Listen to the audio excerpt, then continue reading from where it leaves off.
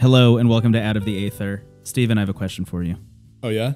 Yeah. I think, getting to the point where I'm seeing in the tea leaves that Nintendo is going to eventually release, because they like making billions of dollars, another Mario Kart eventually. I think we're at the end of Mario Kart 8 Deluxe's big DLC extravaganza. I think they've made that game, you know, I posted on Threads, I think, it is the Thriller of video games in a lot of ways.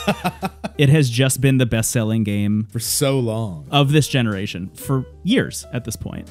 If you count Mario Kart 8 like on the Wii U, it's been a literal decade. Yes, which is unbelievable. It's also, I don't know what it is about the look of it, but whenever I go from any other game, like Elden Ring, like, no matter what generation or graphical fidelity, when I switch from any other game back to Mario Kart 8, I go like, this looks beautiful. Look at this ice. Like it does. Something about the display just always looks better than what I just played. And it's like this weird port of a Wii U game. Yeah, how do they manage that? I have no idea. It is an unbelievably beautiful game. If you're watching this right now, you are looking at Mario Kart 8 Deluxe on Nintendo Switch, which is it's a gorgeous video game. But you know, that game has been a reigning champion of the sales charts for so long, and there's no world in which Nintendo is going to go into the Switch 2 without some kind of successor.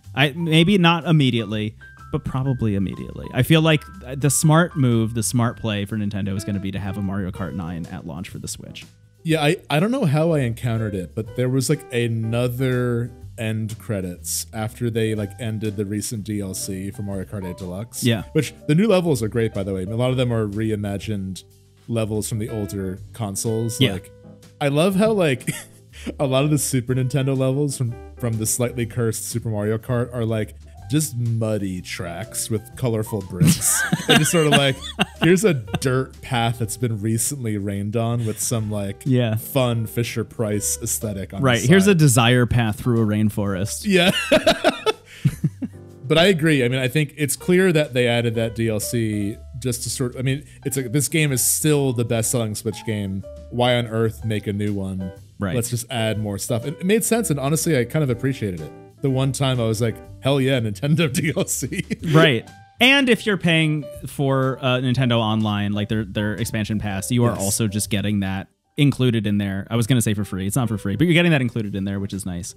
The household level was a favorite. It seems like it's the one that clicked with people, which is like, it's sort of like Andy's room from Toy Story, but just like the bathroom and like the cleaning supplies. It put into my brain a cursed idea for a Toy Story film that just sort of like CVS items, like toothpaste and like plungers talking. It's a little too close to Sausage Party, that Seth Rogen movie. Exactly. Terrible idea. Anyway, back on track. Here's my question. Oh, I love that. Here's my question for you, Steven. Mario Kart 9 comes out, right? For the Nintendo Switch 2 or the Super Switch or whatever they call it. The Switch Genesis.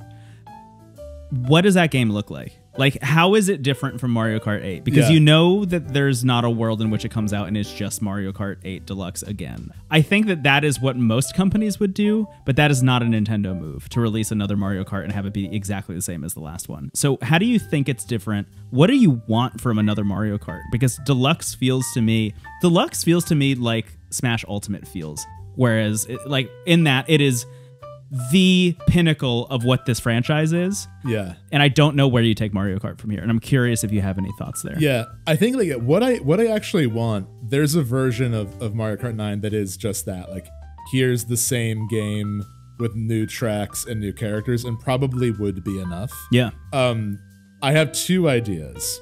One is, I think there's like an inkling of a Smash roster in Mario Kart 8. Like, I always kind of forget. There is an inkling in... There's an inkling. There are two inklings. In Mario actually. Kart. Yes. I do this by accident all the time. There are two inklings, but there's like, okay, we have Villager, Isabelle, Link. We now have the Donkey Kong characters, which are like Mario adjacent, but are technically like rare in some cases. I wonder, I'm kind of like crossover IP fest out. Like, I feel like I've had enough, like that's no longer exciting to me in a way it was like 10 years ago. Right. I do think though it'd be fun to just be like, this Mario Kart is now all Nintendo IP. Lucina's in it. Screw it. Like Captain Falcon, you know, there's the F-Zero tracks. Why is Captain Falcon not in the game? Right. Like, I think that could be fun and could weirdly also tide over, like, because I'm sure there will eventually be a new Smash Brothers. Yeah. But maybe like in the time in between now and then, we have this like celebration of Nintendo IP in Mario Kart, more levels from other series. I think that could be really exciting. Yeah. I love the other idea. I think that's like an obvious slam dunk. Right. In my opinion. You're almost there. Honestly, when they added the Animal Crossing level to Mario Kart 8, I lost my whole mind. Like, imagine that, but like with Metroid. Like imagine like a Metroid level, you know? Why not? A magnet wall over lava. Like that sounds Oh my sick. God. Yeah, right? Yes. I get it. I'm right. Anyway, my second idea is, and I really hope as we get older that I'm not just like, why don't they do the N64 game? Like I want to avoid always pointing at retro as the way forward. But I do think there's a huge vacancy for the Diddy Kong Racing, Crash Team Racing, like story racing mode? Adventure game. Yeah, like a richer single player. Yeah. Where, you know, we're moving around the Mushroom Kingdom in a go-kart to go to the various hub worlds before we have the races. Like maybe like a Forza open worlds kind of.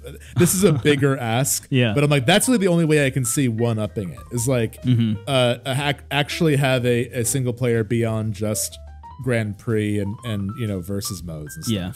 Wow. So those are my two ideas for Mario Kart 9. I love both of those ideas, and I kind of want both of them to happen simultaneously. I think you can have both. I think you know, they work in tandem with each other. I mean, there could be like different worlds for different series. Yes. Within Nintendo. Oh my God. Yeah. Yeah. Like you go through a portal into the Animal Crossing area or into the Inkopolis area or something. Like, why not? That'd be amazing. I can't wait to be bitter about this when they end up doing it, and I'm just like, it was my idea. But it's also like, it's an idea that's already kind of being communicated by Mario Kart 8. Right. You know, I think you play Mario Kart 8, and it's like, that is probably an idea a lot of people will have when they see, you know, Link in the game and they see a Hyrule track. It's like, wouldn't it be cool if there was like just racing around Hyrule fields, going to different like hub zones? Yeah. Totally. The Temple of Time. Yeah, I do think that's how opening you become a baby. Is you go to the Temple of Time and become Baby Mario. I do think opening that up to other franchises would be really fun and really weird and interesting, and like, you know, driving through O-Net or something, you know, like would be great. Why not? It'd be very similar to like the Mario Kart Tour levels in a lot of ways. Oh yeah, the Earthbound characters would fit right in, and those items too, like the snake, like the elastic snake from. That's where this idea really takes off. Is like you suddenly don't have to be pulling from Mario stuff for the items anymore. Once you can start pulling from, you know, the rest of Nintendo canon as like a way of introducing new items, then things go really off the rails in really fun, weird ways. Like literally getting like the grappling hook from Metroid Prime or something. You know, like why not? Or I mean, the Inklings are in the game, having some Splatoon like grenades with like paint that would make the roads slippery or something. Yeah, totally. Yeah, this is, oh my God, I love this idea. I'm way more excited about Mario Kart. We're making such unrealistic expectations. This is that like when the game comes out and it's like just another Mario Kart, everyone's gonna be like, "Boo! Where's the paint?" Yeah, Mario Kart Super Circuit 2 is what's gonna come out. Yeah, right. Honestly, I think the other direction that you could take, you know, I think you're totally right to look at what Mario Kart 8, specifically like Deluxe and the DLC is doing, and introducing all of those extra characters and levels and spaces from other Nintendo stuff. I think that's like one direction you could take. I think the other direction you could take it too is that they seemingly are, you know, by Nintendo standards at least, interested in revisiting their own history, right? They are remaking all of these levels, as you were saying earlier.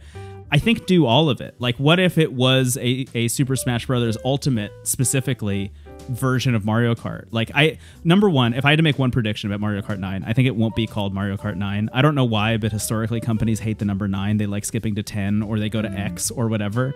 Like Windows, there is no Windows 9. There was no iPhone 9. Like, it sounds excessive. Even in Tarot, a lot of the 9 cards are like way too many swords, man, or like way too many cups. You have too many things.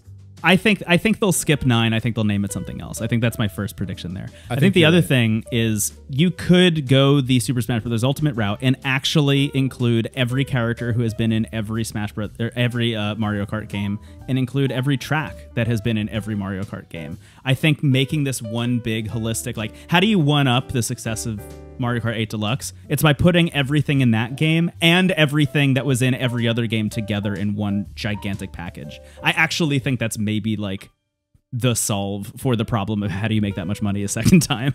Yeah, that makes sense. I feel like 8 is kind of already doing that though, with like the remade tracks and stuff. Well, it's almost, that's what I'm saying. It's almost there. Like, almost, no, you're right. In your camp of saying like, look, you get these characters from other games. Why not add more? Why not lean more into that? I think similarly on my end, it's like you've made so many of the tracks, remake the other ones. Do all of it. Every track from the SNES one, every track from Mario Kart Tour. Like, don't leave anything out and bring all that stuff together. And I think you also have a really compelling package for a new Mario Kart. And maybe add back the Double Dash duo. I think as an option, you know, why not? Like, it'd be fun to be able to play co-op Mario Kart, you know, like if you don't want to compete. You can just be like in the same cart together. Honestly, that was one of the joys of Mario Kart Double Dash, I think. I agree. I also think we're burying the lead a bit when you recognize what other franchises does Nintendo have a hold over. And when you're in the character selection menu, you could be like, do I want a motorcycle? Do I want a cart? Or do I just want to run as Sonic the Hedgehog? And all of a sudden we got loop-de-loops. We got animals that don't need vehicles to keep up with the race. I think. How would you like that? Yeah, if we recognize and acknowledge that Mario and Sonic at the Olympic Games exists, and we can bring the Sonic characters in, I think literally running would be the most exhilarating thing. Just seeing like Wiggler trying to keep up with Sonic outside of the go-kart is so funny. Kamek trying to race Metal Sonic or Robo Sonic or whatever his name is. Steven, I think we started this question asking how do you make another Mario Kart after 8 Deluxe, and I think what we've actually landed on is how do you make Sonic work in 3D? It's Mario Kart. Sometimes you get the answer you're looking for with the wrong question, you know? It's Mario Kart, yeah. I feel like that's a great place to end this. I think we've landed on something really special here. Hey, Miyamoto, hit us up. Email us. Any follow-up questions, you know where to reach us. Into the Aether podcast at gmail.com, baby. Hit us up. Thank you so much to those of you who watched and or listened to this. Really appreciate it. Hey, subscribe to us on YouTube. Like, comment, subscribe. You know the YouTube drill. And catch us at Into the Cast online. Listen to the podcast. We'll talk to you later. Thanks for listening. Bye-bye. See you on the next track. Beep, beep.